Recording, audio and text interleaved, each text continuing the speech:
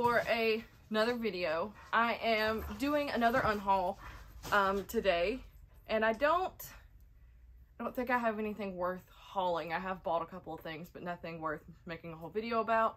But I unpacked some boxes and everything from the move, and I found some books, and I sorted through them and decided that I could get rid of a few.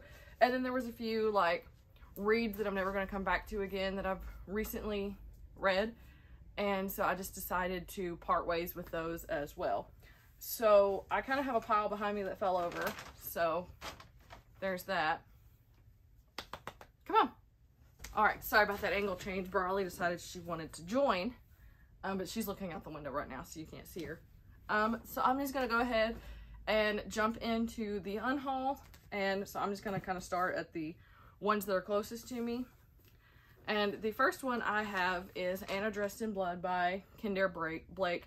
I bought this years ago and somehow accidentally bought 2 copies of it. I'm not really sure how that happened, but 1 copy is signed and 1 copy is not, so I am parting ways with my unsigned copy. And I also have We Should Hang Out Sometime by Josh Sundquist. This came out a few years ago and it was kind of popular on BookTube, but my Goodreads, it says that I read it, but I have no memory whatsoever of reading this book. So therefore, it must have been a little bit unforgettable, or Goodreads marked it as read and I did not actually read it. So I'm just parting ways with it because I probably won't return to it. And then I have a really random book that I'm not sure how this happened, but it is The Reckoning by Beverly Lewis. It wasn't my mom's and it wasn't mine, and nobody knows whose it is, so I'm just gonna part ways with it. And then I have Home Before Dark by Riley Sager. And if you watched my most recent reads video, you've already heard my thoughts on this, and I will not be returning to it. It was just okay. I don't have anybody around me that reads that I think would be interested in it, so I'm just going to pass it forward to someone who will more than likely enjoy it way more than I did. And then I have a one that has the price tag still on it, but it's Thomas Hardy, the Mayor of Casterbridge.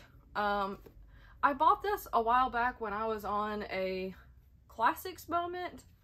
So I bought a bunch of classics that I didn't actually have interest in reading because I thought I would have interest in reading them, but I did not. So this one, I'm parting ways with this one. And then I also have If I Stay by Gail Foreman, which also was really popular a few years back. Took BookTube by storm, and it was a movie and everything. But I actually had 2 copies of this as well, and one of them was signed, so I'm parting ways with my unsigned copy. And so that's just why I'm getting rid of that one. And next I have Tuesdays with Maury by Mitch Albom.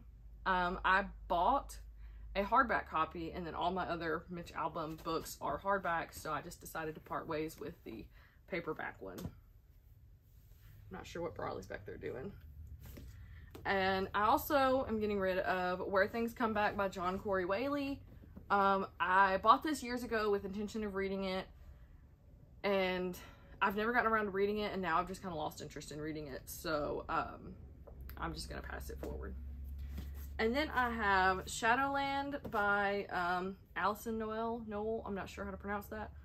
I think this was in the, I guess, urban fantasy YA era, which, I mean, I think there's still some urban fantasy, but this is when a lot of the vampires and everything was really, really popular. And overall, I never really had interest in reading it. I'm not really sure how I ended up with it, but here it is. Hello, Briley. Hello.